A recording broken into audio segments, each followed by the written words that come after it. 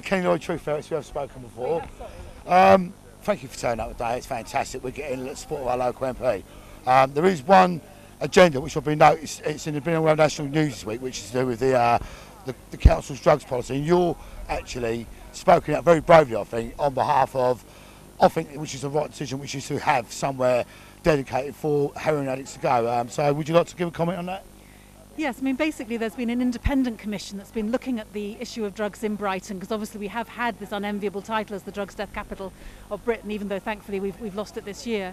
So the commission has looked at a range of different proposals, and one of them was that there should at least be a feasibility study into whether or not to have, as you say, a safe place for heroin addicts in particular to come and be able to inject their drugs so that they're not on street corners or in stairwells or in public parks, possibly at danger to themselves, possibly leaving needles and sharps around where other people can fall across them.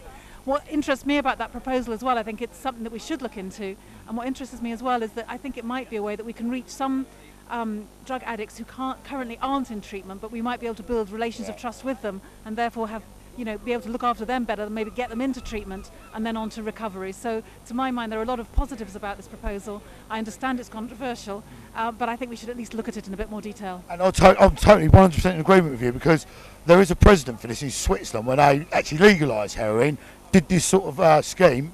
It took crime right down and everyone was happy. And to withdraw someone off a drug, you need to do it gradually and in a systematic scientific measure. Would that be fair to say?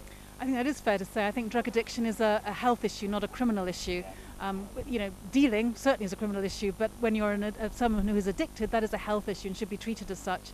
So I think we should shift it to that. And of course here in Britain, sadly, we have a drugs policy which is just about evidence-free. I mean, no one, the government doesn't want to look at the evidence, it doesn't care about the evidence. And when we've got evidence of these, as they're called, drug consumption rooms around the country, around the world, they're in about 8 different countries, I think 90 different locations and rooms.